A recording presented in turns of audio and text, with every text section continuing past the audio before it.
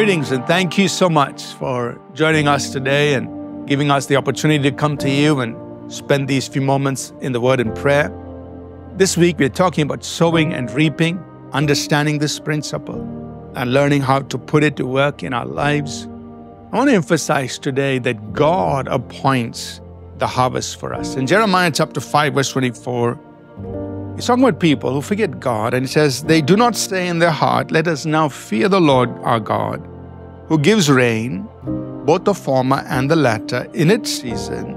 He reserves for us the appointed weeks of the harvest. So he's saying, remember what God does for us. Remember how God is involved in our lives. How does He work? He gives rain over the seed that we have sown, the former and the latter rain. He puts His blessing on our seed, on the seed that we've sown, on the work that we've done. And He reserves for us the appointed weeks of harvest. That means God is there to make sure we get the harvest. So God is on our side. He's the one making sure that you get your harvest. And so you don't have to worry or fear that when you sow seed, that it's going to be a futile effort. No, there's a God in heaven who makes sure that He gives His rain upon your land, upon your seed. That's part of His blessing. And He makes sure that He reserves for you the appointed weeks of harvest. That means you will get your harvest. Your harvest will come back. The book of Ecclesiastes says that we cast our bread upon the waters because soon it shall come back to us. That means you will receive of what you have sown. You will receive the appointed weeks of harvest.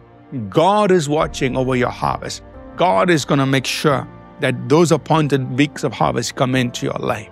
So you don't have to doubt. You don't have to wonder and worry, be anxious. Oh, will I receive the harvest? Of course, the God of heaven, He gives rain and He makes sure you receive your harvest. So when you sow, when you employ this principle of sowing and reaping, remember, God is the God of the harvest, and He's going to make sure your harvest comes back to you. And harvest is always a multiplication. Let's pray.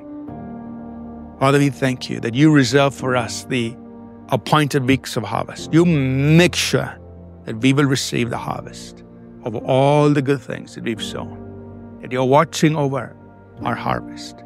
You are the Lord of our harvest, and You bring it back 100-fold in our life. In Jesus' name, amen.